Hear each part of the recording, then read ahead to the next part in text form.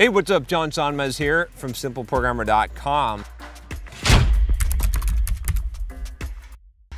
So I got this question, and I get this question a lot, about how to compete with cheap programmers. And it's not meant to be offensive in any way, it's just an honest question. This is really something that you have to worry about if you're a developer, especially if you're a freelancer today, especially if you're using platforms like Upwork and whatnot. So this question is from Robert, and Robert says, hello, I want to be a web developer and also a freelancer. There are a lot of cheap web developers from India and other countries. What should I do different if I want to be better and also be hired? Should I know more languages, more frameworks? I also want to be better paid than them. What will make me different? So I definitely have a lot of opinion on this, simply because I've been on both ends of this as a software developer, as a freelancer, and especially now as someone who hires a lot of people off of Upwork, right? I spend a lot of time, I hire programmers off of there. I just hired a programmer off of there, and you know, for fairly cheap, and got a good job done on it. And I'll tell you what I'm looking for. I'll tell you what makes a difference. I'll tell you why you can compete with that guy from India that's charging $5 an hour to do PHP development, and he knows 15 different frameworks and programming languages, and it really seems hard to compete with him. The biggest thing that you can do, okay, bar none, is to communicate effectively, right? This is why this channel exists. If you want to read more about this, I mean, I'll talk about this briefly in the video. Definitely check out my book if you haven't already, Soft Skills, Software Developer's Life Manual. But the key thing is communication skills and the ability to instill confidence in the person that's going to hire you, right? So if I put out a rec on Upwork and I'm looking for a developer, I had a job out for someone to convert my Photoshop. So I did a 99 design for a landing page for my book, for my new book. You can check that one out. Actually, it's called the Complete Software Developer's Career Guide, which actually should be out now by the time that you're watching this video. Or maybe, yeah, it should be out by now. Go check that out, and you can check out the landing page and the trailer and everything there. But I had someone design that, and then I had to hire someone on Upwork to convert the Photoshop to HTML, to the web, right, and get it working in WordPress, right? So stuff that I could probably do, but this is the kind of stuff that I hire out now. Not super programming work, right? Not any in-depth technical thing, but the thing, what I was looking for was not, I didn't go and look, when I'm evaluating the people that apply for the job, I didn't go and look and say, what kind of skills do they have? I didn't look and see how much years of experience of PHP or HTML or web development they had. I looked at a couple of things. I looked at their portfolio to see if they've done work that's challenging, but before I even looked at that, I looked at how they responded and communicated to me, because I made a pretty detailed job description saying what I wanted and some of the pitfalls and some of the concerns that I had, and there were certain people that responded that addressed all of my concerns, that said, look man, I understand, they got me, right? They're like, okay, I see what you're trying to do here, and you want to make sure that this is done right. You did this on 99 Designs, you want this to be pretty much pixel perfect, you want to put this in a content builder so you can edit this. Okay, this is how I can do this. I'll make sure that I get this done for you, and no problem, don't worry, I understand what you're talking about, what your requirement is about being able to edit it, because you're going to need to be able to change it, and you don't want to have to mark up the HTML. We can put it into a page builder that you have on your site, on your WordPress site, right, and described all the stuff and alleviated all my concerns. And so those people that did that, those were the people that I looked at strongly, and I ended up hiring, right? Because they demonstrated more than the technical proficiency. Because I know that if someone communicates at that level, if they look at what needs to be done, and they can tell me where there's going to be issues, if they can tell me how they're going to execute on that, and regurgitate to me my own concerns on the project and the things that I've described in there, and actually like take the requirements and break that down and say, okay, this is what, and even have some questions for me, that means that they get it, right? I trust them, I trust their competency, because that's an expert level of competency, and that's someone who's going to deliver on the work. I'm not looking for the cheapest person in that case, right? Whereas a lot of people responded to that job, right, and respond to a lot of jobs I put out for programmers or anything on Upwork, and they say, yes, sir, I can do it. I'm your man, right? In Upwork, you can put questions and you can ask certain questions that they have to fill out.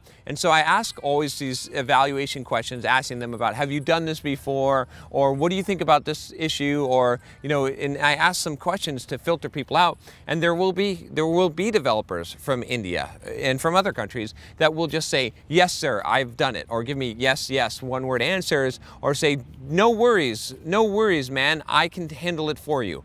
And that doesn't instill a lot of confidence, right? There's no way I'm ever hiring one of those guys unless they're like $2 an hour and I hire someone else and I just hire them just to see what they end up doing. But I have no trust and no confidence in them. So the difference can be huge, right? Because one of these guys could be charging $5, $10 an hour, and actually the guy that I end up hiring, I think ended up charging $35 an hour or $40 an hour, and I've hired people that are $100 an hour on Upwork. Why? Because they communicate. Even though they're competition, even though there were people that had more skills listed on their profile or on their resume, even though that was the case, and those people were charging $20 an hour, I might hire the $100 person because I know that they are going to communicate, because they understand the project, because they've done that. So, in summary, this is what I'm saying, is basically this.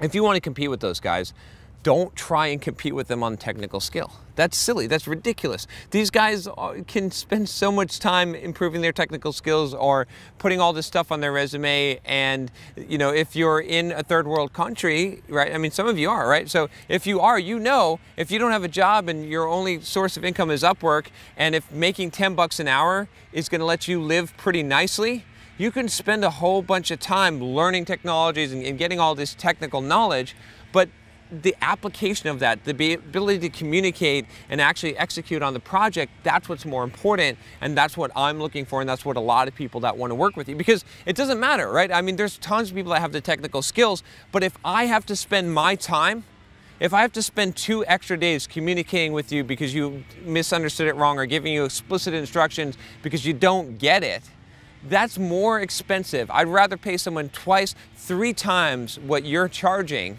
and have it done right and trust them and not have to meddle in it as much, right? And that's how most entrepreneurs, that's how most businesses think. So that's what you got to think about. Don't think about competing on the technical level. Have the technical competency, but when it comes down to applying for a job or soliciting prospects for the work that you're going to do, make it very clear. I'll give you some real simple explanation. 1, make it as clear as possible that you understand what they're trying to do, regurgitate it back to them, paraphrase it, and make it very clear that you understand what they want. That's the biggest thing that's going to help you more than anything else. As soon as you read someone who does that, who responds to a job, you get this sigh of, oh, he gets it, okay?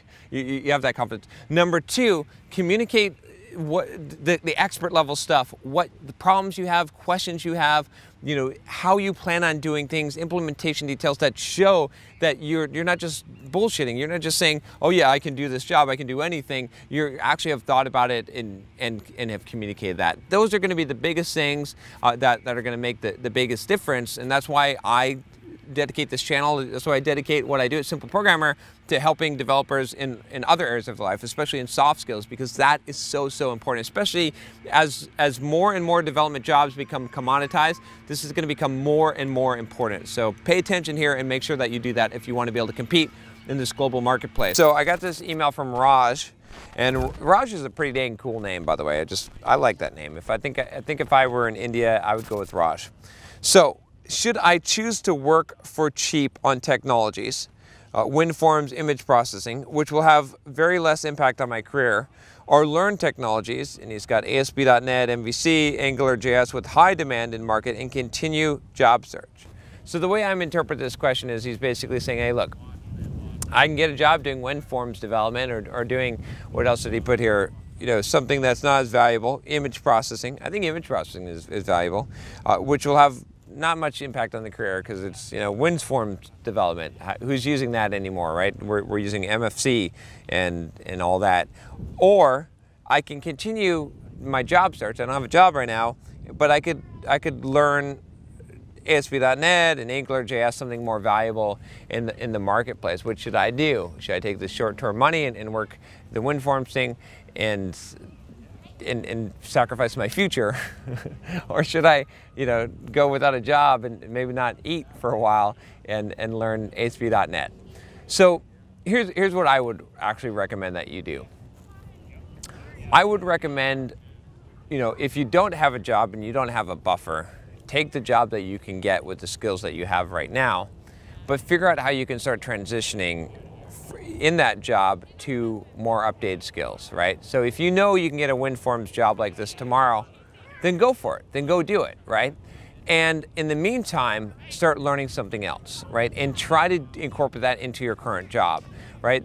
I think a lot of people, and this is, we could apply this to the higher level. I think a lot of people that are out there looking for jobs, a lot of you software developers right now, because I get emails from you, you're like, well, I want to do this, but I'm not getting that job, or I don't have that perfect opportunity, or you're even, you're working, you've got some experience in retail or some other area, and you're like, oh, well, this is beneath me. I want to be a software developer now, so I'm going to just be unemployed for a long time, and I'm just going to keep on learning my software development. Life doesn't work that way, right? You've got to be working. You're not going to have success by just like spending all this time learning and then you get a job and it's the perfect job that you want. A lot of times you have to create your own opportunities in life, and they're going to come from unexpected places that you might not expect. So I would say that, like, don't wait. Don't just wait for this perfect opportunity. Don't wait for the perfect job that may not come along. Be specific, be targeted in your job search, but mostly, this advice goes to someone who already has a job. If you don't have a job, don't be picky, right? Be willing to do whatever you need to do to get by in the meantime, and it's going to take some extra work. It's going to take some extra hours that you're going to have to devote some extra time studying and learning something else, and maybe you can incorporate it into your job. There's always ways to do it that I found, right? When I was working as a developer, and maybe this will help you more than anything else.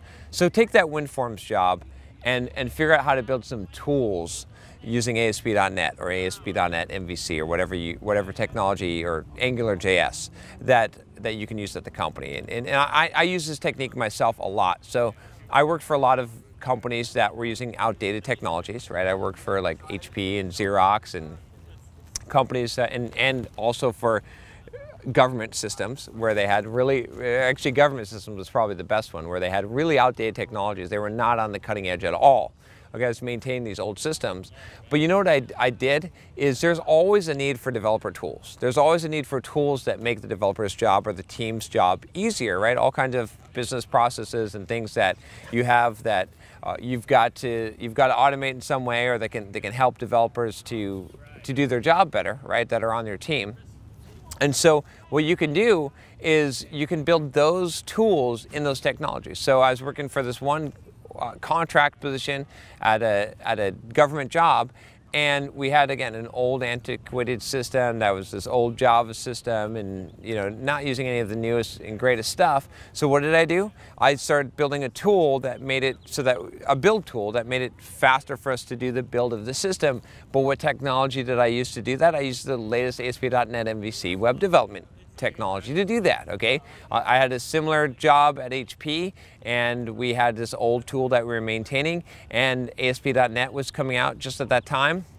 And so I created a test tracking software to help an internal tool, not the actual product that we're selling, and I created an ASP.NET MVC. So use that technique in order to move yourself over to the new technologies, where you're still going to get paid to do this, and it's still going to be valuable, and in the meantime, you don't have to be hungry looking for a job because you're looking for that perfect ASP.NET job, which you don't even have the skills yet. You can be developing those skills while you're getting paid, and actually providing value to your team and to your employer. So take the WinForms job is my advice, and learn the ASP.NET by creating some tools on the side. How to become a self-taught developer, or becoming a self-taught developer, teaching yourself to code, however you want to phrase it. I don't have a specific question, but I get asked this a lot. And I'm going to make this video too because I'm getting a lot of pushback from some of you that I'm promoting coding bootcamp. I've got a book, The Complete Software Developer's Career Guide, and actually in that book I give you the 3 paths. I say college, self-taught, and boot camp, and I give you the pros and cons of each one, right? And so, am I a little bit biased towards the boot camp? Yeah, but But that doesn't mean that self-taught isn't a good way to go. It's just that the only reason why I recommend bootcamp over self-taught is because it provides you a little bit of structure and it sort of cuts out the noise. So, but I want to tell you, if you do want to become a self-taught software developer, how you can do that, because it's basically what I did, okay? And it's definitely possible, especially today.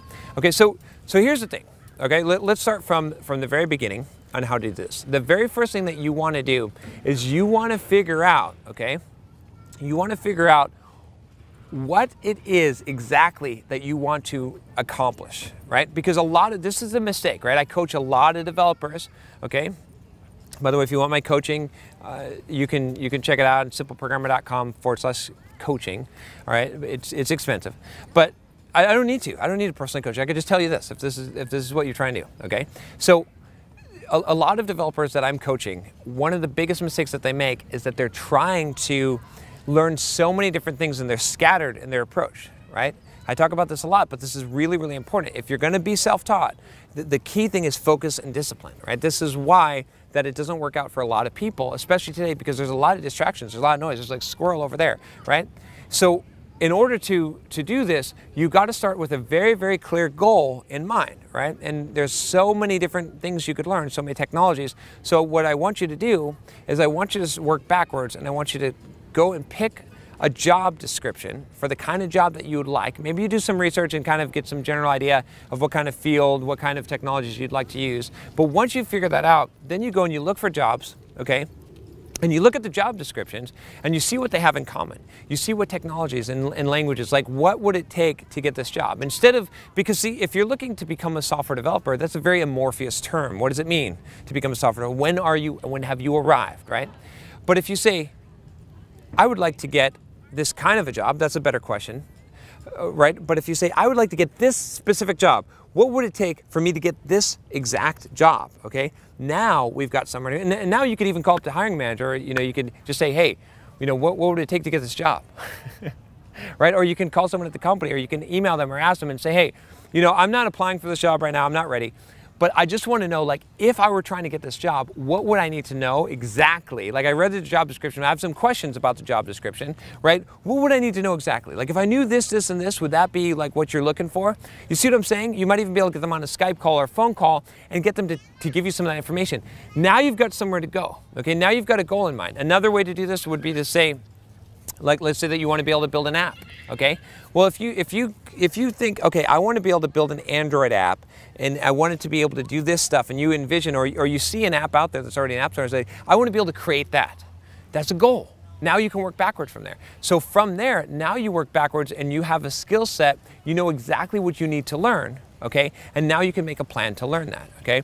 And so that's what's key. I know this is not pretty, right? And it's not maybe what you want to hear. You want to explore all these different technologies and learn all this stuff, but that's how you do it. That's how you become a self-taught software developer. And that's where you start. That's not where you finish, okay? I'll give you a couple of resources. One of them, my favorite resource, is Pluralsight. You can check it out here. I'm an author on the site. I did 55 courses for them, and I taught on a ton of topics, so you can find a lot of courses. I mean, for like 30 bucks a month, I think is what it costs now.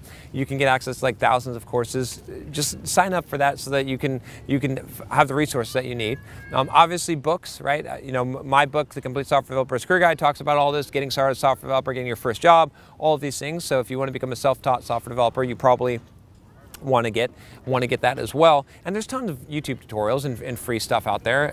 One resource a lot of people have been recommending is Free Code Camp, right? Which has a ton of, it's basically self-taught, right? It's not really Code Camp because you're self-teaching yourself, right? You're getting a little bit more guidance. But there's plenty of resources. I don't really need to recommend the resources. And instead, like I said, the key thing is just focusing on having that goal. And then I'll tell you, once you do that, and once you have the skills required and you start applying for those jobs and you finally get that job, it's not done. Now you go and you fill in the rest of the stuff. Now is where I would start to learn some of the computer science stuff and the algorithms. And now is where I would start to like broaden my skill set a little bit, right? You want to have what they call as a T-shaped knowledge, where you have, it's like a T, you have really deep knowledge in one area, but you've got a broad base, right? First get the deep knowledge in one area so that you can get the job, so you can get you're going to learn a lot from just having a job and actually working in the industry, and then you broaden that base out, and maybe you can pick more specialties that you're going to go into. But becoming a self-taught developer it's not the easiest thing in the world, right? And it's mostly because of the noise. We've got so much information out there. You've just got to be able to sort through the information, and the best way to do that is just to have an objective, right? If you have a target, you're going to be able to aim at that target, and you're going to know it's still going to be hard. You're still going to have to learn. You're still going to have to, devote the time. But that's going to get you closer and closer to the goal, because you're going to know which direction you're supposed to move, right? And like I said, I could give you all kinds of, pieces of advice on how to do this, but if you just do this one thing, you'll figure it out. If you have an actual target and you actually have a goal, and like I said, you're trying to become a developer to get that job or to build that app, then you're going to know which way to go. And if you need some help along the way, if you want to invest in some coaching, I could coach you on help along the way. That would be more valuable than me just telling you to pick a damn goal, right? Because most people don't focus, right, and pick a goal. But try it first. If you're having trouble, if you want to become a self-taught developer, pick the goal and see if you can figure it out. Most people will be able to figure it out on your own. It might take you a year. Some people, it takes 6 months to get a job, honestly. Like, I've got plenty of success stories on my channel where people have done that. So, but I also know people that have spent 4 years studying and they're not quite ready yet because they keep on switching technologies and they don't have a goal. They just think that someday they're going to just feel like they're a software developer and they can start applying for jobs. That's not going to happen. Accept a job with no pay for a whole year. And before you think this is a little bit crazy, let me read you the question. This is from Semi, or Sammy? I think it's probably Semi. And he says, does it make sense to work for a startup that will not pay me anything for a whole year, but promises equity? I would be the only technical founder. A nice, short, and sweet question. So you guys, when you ask me questions, you should ask a nice, simple question that I can read easily, and then you're more likely to get a response or a video created. So, this is definitely one of those things where I have a pretty strong opinion on. Well, first of all, you got to think about joining a startup sort of like a lottery ticket, okay? There's a high probability that you're going to lose. More than likely you're going to lose, right? When you think about it, right, if you were, let's say, an investment banker, right, or a venture capitalist, okay, you would not put all your money into one startup. Why? Because you know that you're probably going to lose the money, right? That's why it's a highly risky thing to do. What do VCs do? Okay, besides picking good companies, I mean, they go through that process. Maybe they have $10 million, right, to invest, and they put $1 million in 10 different companies, okay? Because they're expecting that one of those companies, when it hits big, it's going to return them $100 million or $50 million, but they're expecting to lose $9 million on the other ones, right? And sometimes they lose all 10. So if you think about it, right, always think about from the perspective of the wisest guy in an industry, or the person who either has the most to risk or most to lose, right? And that's the person who's bankrolling the operation. They got the money. So what are they doing and what are they betting on? So if they don't think that any particular company is going to survive, right? If they're never so sure, right? Have you ever heard of a VC just taking $100 million, investing in one company, that's it, and they're just betting it all on that, everything they got? It doesn't happen, right? So if they don't think that it's a good idea, you shouldn't either. But that doesn't mean you shouldn't necessarily take this job. So here's the thing. This is what I'm talking about here.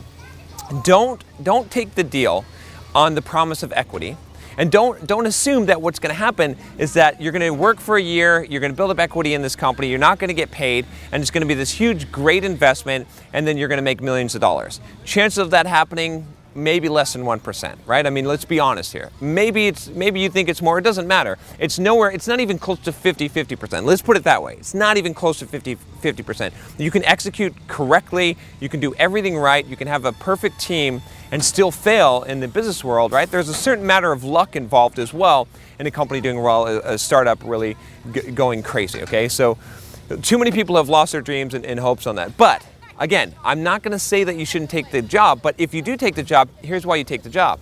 For the experience, for the apprenticeship, right? So you need to evaluate this not in terms of what am I going to make? How much money am I going to make? Am I going to become rich? Because there's no such thing as get rich quick, right? It's not going to happen, right? You're not going to, work this one job and then assume that you're going to become rich from this, right? That's the wrong attitude to have, and you'll be shooting for, you'll be not getting the best out of the experience. But here's the thing, okay? If this is a good opportunity, right? If this is something where you want to see what it's like to work for a startup, you want to, get that experience, and maybe you want to start your own startup someday, right? Or this is your dream. You want to keep on working for startups, and maybe you're going to work for them for a year at a time, or whatever it is, or even it's a specific technology, right? Maybe then you want to take the job, right? So, again, we have to separate the two, right? As far as like, should you join a startup in order to get equity because you're going to make a big payday later on? No, absolutely not. Not a good investment, right? It doesn't make sense at all, okay? If you were a VC and you could invest in 10, that's fine, but there's only one of you, okay? So that's one decision, right? Is on the company and the lottery ticket there. And the second decision is the job itself, right? And so that's why I say, like, I would take a job, right? For example, I've said this multiple times in videos. If Warren Buffett says, hey, or some billionaire says, hey, John, you know what? I'm not going to pay you anything, but you can hang around with me all day and you can get me coffee. I'll be like, fuck that. I'm going to drop everything I'm doing, right? And I'm going to go do it. I'm going to camp out on Warren Buffett's lawn and say, and bring him coffee. You see what I'm saying? Like, because I'll learn so much because the experience is so valuable. So that's the thing, is you got to separate and say, okay, is the experience valuable, right? So I'm not saying never take a job that doesn't pay you anything, right? You should do that if the experience is worth it. It's just got to be really worth it to you, right? If it's not, then yeah, I'm all for negotiating. In my book, by the way, The Complete Software Developer's Career Guide, you can check it out here. I talk about how to negotiate a job, how to get your best salary, right? So I don't want you to think that I'm talking about working pro bono and that I don't think you should get paid for your work, but you gotta weigh it out, right?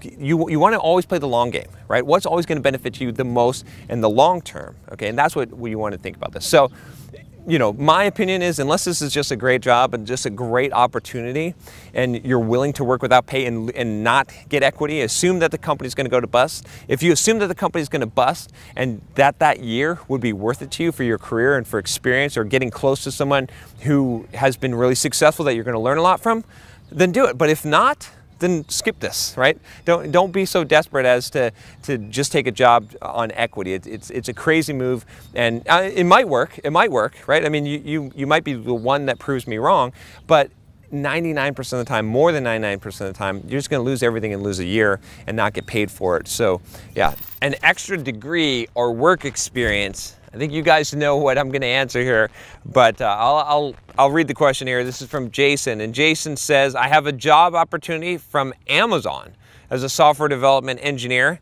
and a bursary opportunity. Actually, I had to look up the word bursary. I didn't know what it was. To do an electrical engineering degree, which will benefit my career more. So bursary, just for you guys that are also uneducated like me, means that someone is basically giving you a paid scholarship to go to school. So apparently some companies is offering to pay for his degree to get an electrical engineering degree, but he's already got a degree, or he's graduating. He says, some additional info. He says, I'm 19, I'm graduating from an engineering degree, majoring in game design. Man, that's cool, this year. I know this is a very niche degree. Yeah, but it's pretty freaking cool. The bursary is from a company which also does software development, but isn't as well known as Amazon. My hesitation with taking the degree is that I then have to work for this company afterwards, which means the opportunity from Amazon will have to be postponed at least another 4 years. When you say postpone at least another 4 years, it means it may not exist. So let's be honest here. As an important note, the degree I'm graduating from this year allows me to complete electrical engineering in only an additional 2 years. This means I'll have 2 degrees at the end of my 5 years. My current degree has taken me 3 years. Thanks for all the help, John. P.S. I'm from South Africa, if that's of any use to you. No, but I'd like to visit someday. Now I'll get all the emails saying, come visit me in South Africa. Okay. Here's what I'd say about this. Okay, so the bursary thing is interesting, but you don't want to have a bunch of degrees on your wall. What you want to have is money. what I mean by this is like, the degrees are not going to matter. You know, you got a degree, great, that's fine. You know, you really don't even need a degree to be a software developer at this point. If you got a degree in game design, that's pretty good. That is a pretty niche degree, but you probably, I think, I mean, like my perception is, if you've got a degree in game design, you're probably a good developer, right? Like someone who just has a CS degree, okay, you know, that's great, but game design, that says I will hire you for anything. One, because you probably had to do a lot more complex mathematics, because game development is harder than regular development for the most part, and two, because it's cool. And I like to hire people that are cool. Now, you know, I mean, people are going to actually be interested in that. It's kind of a nice thing to have, actually, because people will literally hire you. I have gotten hired for a job before. One of my first jobs I got hired for was because the guy that was interviewing me for the job, he said, "Have you ever played EverQuest?" And I said, "No, but I'm really interested in playing EverQuest." He's like, "So you think you'd play EverQuest?" "We play EverQuest." And I was like, I will build my own PC and play EverQuest. And he's like, "You're hired for the fucking job." So it didn't go exactly like that, but it was pretty damn close. Like, I basically got hired because I was willing to play EverQuest. Possibly a bad decision in my life, playing EverQuest, although I did have fun, but you know, hours gone of my life that I'll never get back into the black hole. So yeah, it was an interesting experience. But people will just hire you for that. So I'm going way off topic, but here's the thing. Okay, so let's talk about what this opportunity is. You've got your degree, it's game design, you have an opportunity to work for Amazon. Jeff Bezos is kind of a slave driver. You can check out the book review I did on the Everything Store. So you might actually want to check that out before you go and work for Amazon, because it's definitely a harsh work environment from what I understand and everyone I've talked to there. I could be wrong, but that's, you know, that's what I've heard. I've never been to Amazon and been whipped by anyone there. So, you know, if I do visit, if you guys want to give me a tour of Amazon and whip me, just send me an email. I'll be glad to zoom on over there and you can do, you know, whatever you want. So, in all seriousness, though, I don't really see any benefit to you having your degree paid for, missing the Amazon opportunity when you already have a degree, and then having to go work for this other company that's not as good, and they're probably not going to pay you as much because they don't have to pay you as much because you're obligated to work for them, right? So I would totally just take the Amazon job. I mean, check out Amazon, like I said, and make sure you're willing to get involved in that work environment. And if you are, then take that job. Don't worry. Like, having multiple degrees hanging on your wall, it's gonna be cool. I mean, when you have people over and you're like, "Look, I have a game design degree, and here's my electrical engineering degree," and then they're like, "Oh, that's great." But it's not going to really help you in your career. Not really. I mean, who cares? Like, you're going to look at a resume and be like, "Oh, well, he's got 2 degrees. So I guess we should pay him twice as much." It doesn't happen, right? It's going to be your skill. It's going to be what you actually can do. And you know, if you've already got this opportunity, you're 19, you got the chance to work at Amazon, that's a good resume builder. Put that freaking thing on your resume and call it done. I don't think there's really a decision to make here in my mind. William says, what should I spend my time, or he says, what is the best path to achieve a good career? What should I spend my time doing to make sure I am prepared for any future career? Should I be focusing my efforts on learning and managing the top languages like JavaScript or Node.js, or should I get some experience behind me making programs or portfolios of the languages I am familiar with? I am a 15-year-old secondary school student living in the UK. So this is, I mean, this is crazy to answer this question at 15. Like, it's so good that you're thinking this far ahead. I am really impressed. I love this. You know, my hat is off to you. I really commend you on this way of thinking. I wouldn't worry too much about learning the new hottest technology. I mean, you're 15, okay? I would more worry about creating the portfolio. I mean, given those 2 choices, create the portfolio, create the apps that are in the languages you're already familiar with, okay? I always say this, and I'll say it again, I'll say it so many times that you guys will get sick of it, but learn X to do Y. So don't learn JavaScript and Node.js just because they're the hot and cool stuff and you feel like that'll help you the most in the future. Seems like a good, reasonable reason, but if you're not actually going to build something with it, then learning it will not only be more difficult, but it'll be a waste of time. And you don't know. I mean, by the time that, I don't know when you're looking to join the professional development world, but maybe you're going to go to college, maybe you're not, but 3 years from now, you'll be 18, maybe you become a developer, or you go into your career then. Node.js might not be around. JavaScript might not be around. JavaScript will probably be around, unfortunately, but you know what I'm saying? Like, you can't predict that. But what will be valuable is having a portfolio, right? I don't know what language that you're developing in. Maybe it's C# or Java or something. If it's some obscure language that's really, like something like VB script or something like that, okay. In that case, yeah, learn something else, but still build a portfolio, build the apps, right? This is going to be the thing that's going to be more impressive, right? So think of it this way. Let's say that 3 years down the road, you're trying to get a job, and a prospective employer, you've got no experience, right? Because you're 15. You're going to be pretty impressive just by how much that you have, but you go in. And let's say they have two options, two paths of life that you could choose. In one path of life, you decide to use whatever languages that you've got, and you build this portfolio. You build like 6 or 7 apps over the next 3 years. You got a couple of them in the App Store. You're actually making some money from the apps, and you've got some web applications up there. You've got the source code. You can demonstrate these apps to people. You've got that on your resume, all this stuff that you've built.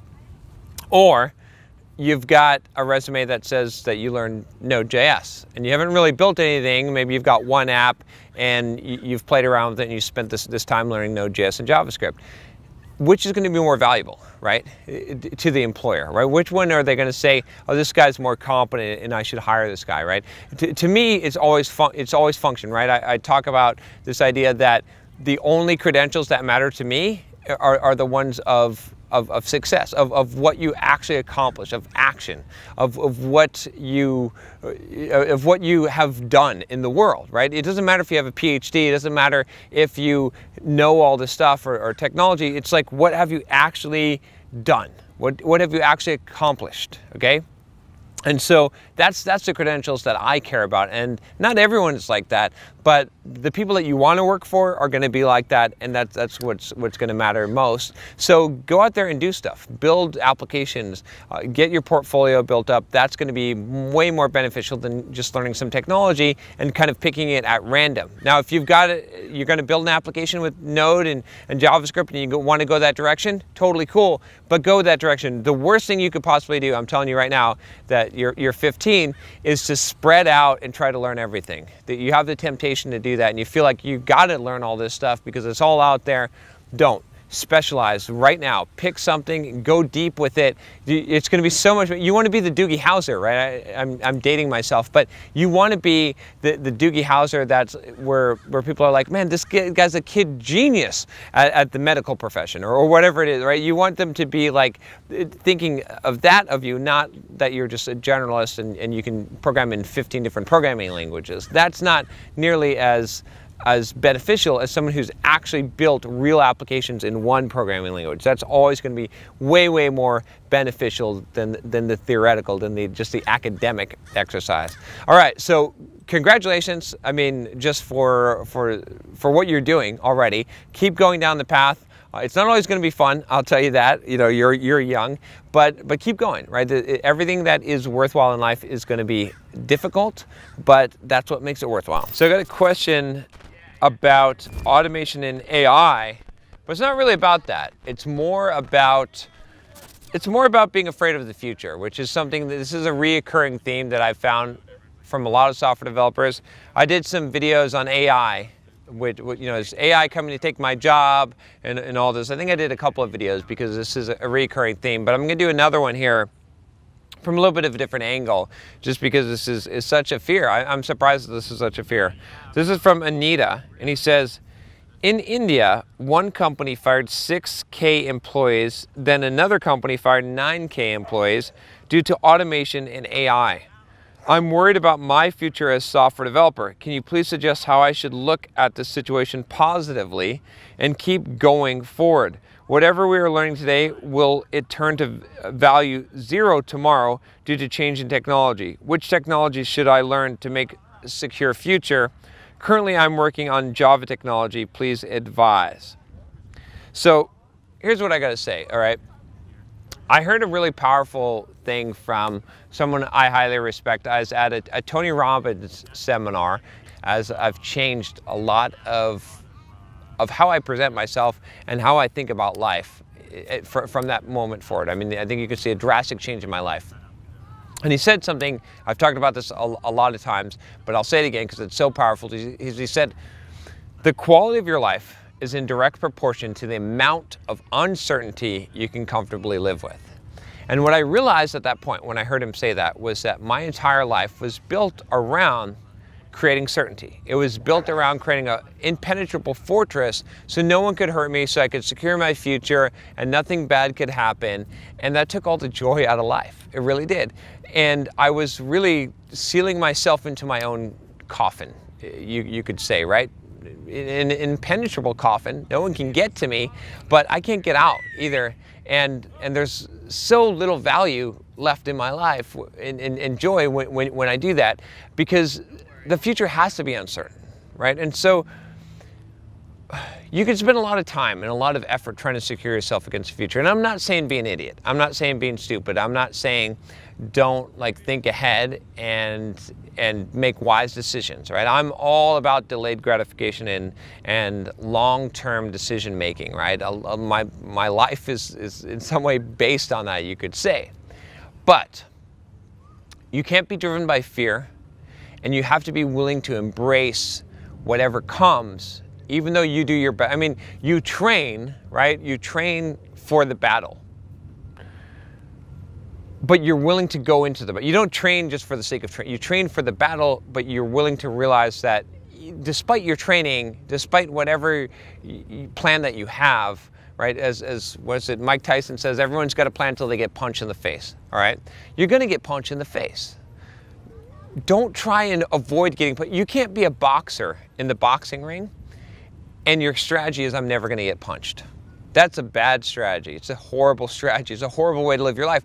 That's how I was trying to live my life. And that's what you're telling me you want to do here right now. You're like, hey, John, tell me what technology that I can invest in that is future-proof. Tell me what thing is going to make it so I'm never get laid off in my life, so that I'm always secure, that there's never a problem. I don't know. I can't tell you. Even if I did, right? I mean, what would was that really valuable to you? Right? You might think it is, but no.